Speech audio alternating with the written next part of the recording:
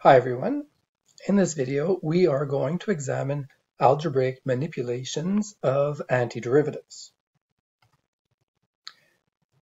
So the purpose of this video will be to examine algebraic operations that we can use to rewrite integrands in order to recognize they actually fit basic antiderivative forms. The first technique we'll discuss is expansion. Here's an example of an antiderivative where the integrand is 2x plus 1 over x squared.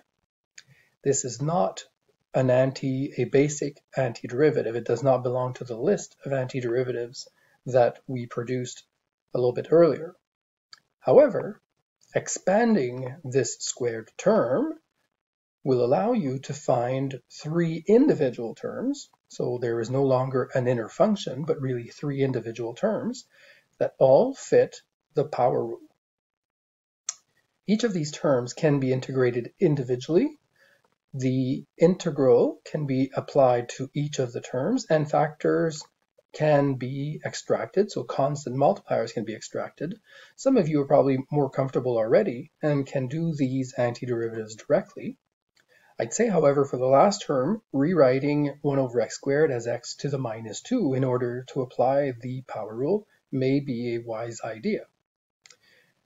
As for the other terms, x squared antidifferentiated will become x to the power 3 over 3.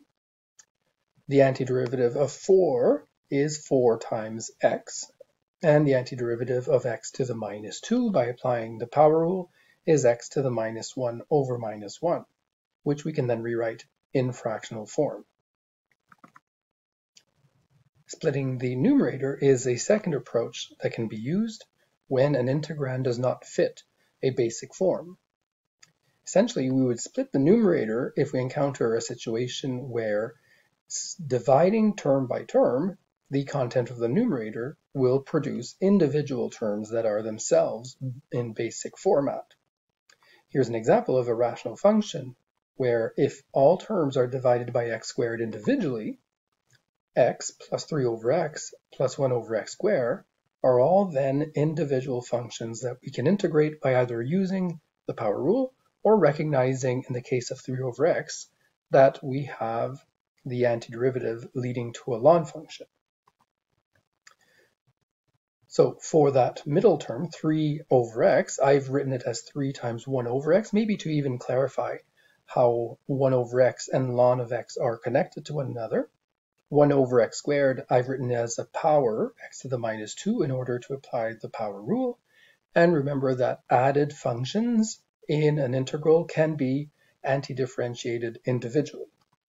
So 1/2 x squared, 3 times the ln of x, where the x is in absolute values for domain purposes, and x to the minus 1 over minus 1, or if you prefer minus 1 over x, is the antiderivative of x to the minus 2. An arbitrary constant is, like usual, added to the end result.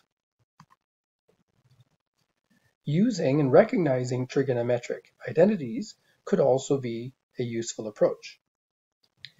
The antiderivative of tan square of x does not belong again to the list of basic antiderivatives that we know.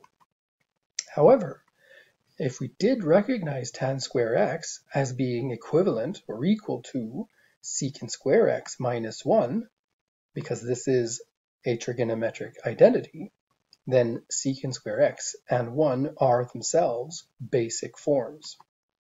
The antiderivative of secant square x is tan of x, and the antiderivative of 1 is simply x, once again with an added arbitrary constant.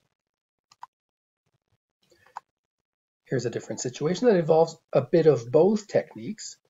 We have sine square x plus 1 divided by cos squared x. Sine squared x plus 1 may not look like a trig identity that is easily recognizable, so perhaps trying to divide term by term would be a better first step.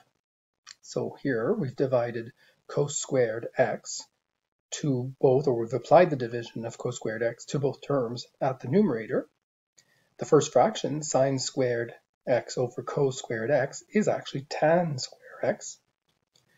the second fraction, 1 over cos squared x, is actually equivalent to secant square x. And like we saw in the previous slide, tan square x is the same as secant square x minus 1. So in the first step, we used the splitting the numerator approach. And at this point, we're using trigonometric identities.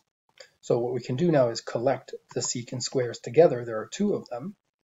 And those antiderivatives lead to 2 tan of x minus x plus k again. Another example with a bit of everything. This one is actually much harder to see because, again, trig identities are not obvious, and even the division term by term is not obvious. In fact, if you did divide term by term, this would actually not be a successful technique. Perhaps what we can see is that at the numerator, the x squared and the plus 1 that are currently separated could actually be moved around to be regrouped, and we could choose to split the numerator, not really term by term, but rather by keeping x squared plus 1 as one term, secant x as the other, and dividing those two with the common denominator. The reason being that x squared plus 1 also appears at the denominator and would lead to a simplification. In fact, even the secant x terms would be simplified from the second fraction. Here's where we can recognize trig identities. 1 over secant x is the same as cosine of x.